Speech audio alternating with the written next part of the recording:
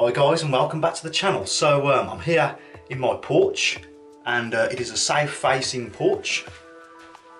As you can see, there's light in here all day long, and this is where I keep, if I'm going to grow little seedlings and things, I'll put them in here to germinate, because it stays warm in here in the night time, because you've got all this brick as well, so it heats up during the day, and then the brick sort of keeps the heat in, and then it releases it slowly.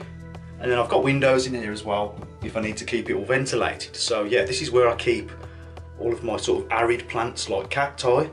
So I'm just going to show you a few cacti actually, and just explain a little bit about how to keep them healthy, what to do, what not to do. The first thing I would recommend if you're going to keep, especially cacti, if you've got a cactus plant, is keep it in a terracotta pot, like this.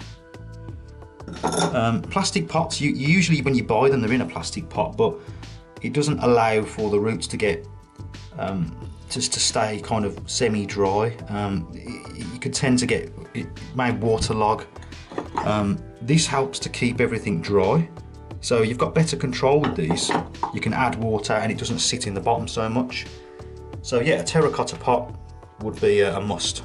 Of course, if you've got a south facing porch like I have, or a south facing window ledge, you want to try to keep them in the sunniest spot because they love the sun and they like dry conditions.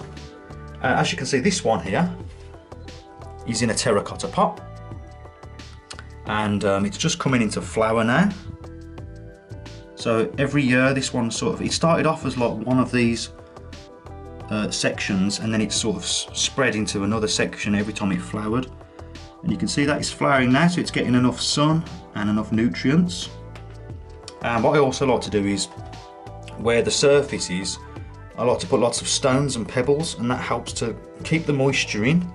So you don't want it to be wet, but you don't want it to dry out either, because if the pot dries out, you're going to have to actually soak it again and sort of rehydrate it, because it will just go bone dry, and then you'll find the water will just fall straight to the bottom.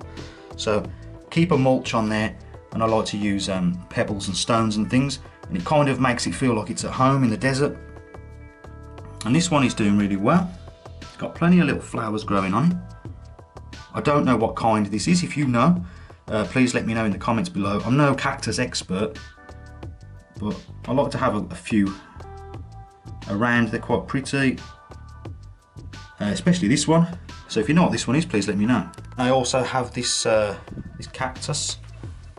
Quite small, this one, a different variety, and same again, I've got pebbles in there, and I've got it in a terracotta pot, and that is growing nicely. That hasn't flowered yet, that one.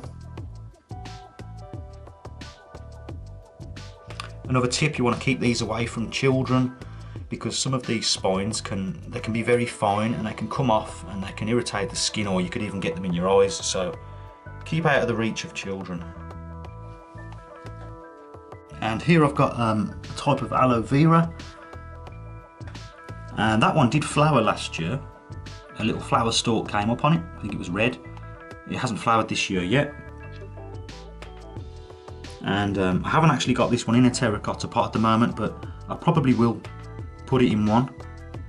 So with these, they're like a succulent. They hold on to the water in the leaves. You can see the leaves are quite chunky, so they don't need to be watered very often. But if you're going to keep them in a really dry area, you want to just make sure they are kept moist, because they can dry out really quickly. You can see there's a little sucker growing on that one. And here I've got a little jade money plant. These also like dry conditions, as they are a succulent, and they store a lot of the water in the leaves, so you want to make sure these leaves don't have any creases in them, so they're nice and plump. But at the same time, you don't want to water them too much, and they will grow happily.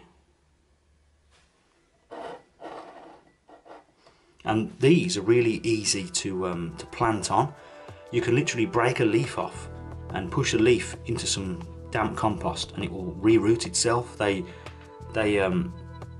take really well as a cutting. And here's another jade money plant.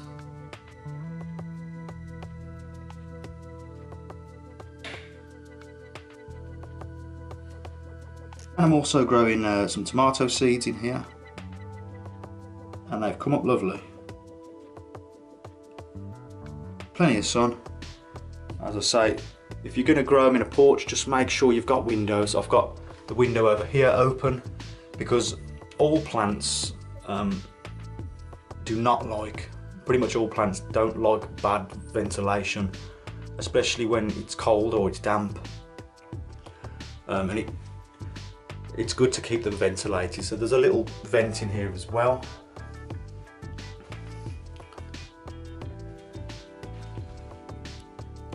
When you want to water a cactus, what I do is, instead of pouring water in, as I don't want it to get too waterlogged, I like to use a sort of spray, because I think in natural environments they will collect sort of early morning dew and moisture, and they will take it in sort of that way mainly, rather than a soaking. So if you think of a desert, it doesn't rain very often, so they've adapted to sort of take moisture from the air.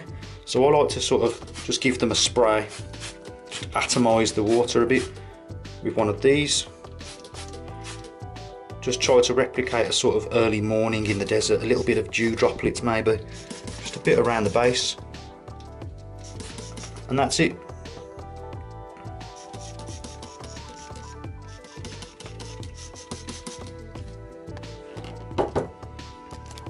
So on the subject of like drainage and what soil to use, I tend to just use a potting compost, or a coconut style compost, quite a dry compost, and then I'll mix in some grit and some sand, probably put a few pebbles at the bottom as well.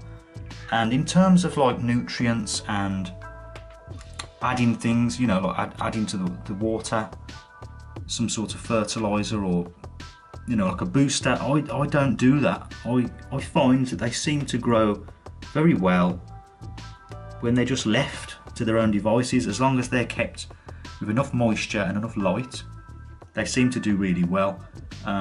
You'd think that I'd pumped quite a bit of, you know, fertilizer into this one maybe just to get it flowering, but I find that the more time you spend on a plant like this, the worse it is for it. They're best just left alone. When they're in a nice, when they like the spot that they're in, when you find a good spot for them and they seem to grow okay, just leave them to it. This one is putting out loads of flowers, and literally all I've done is water it.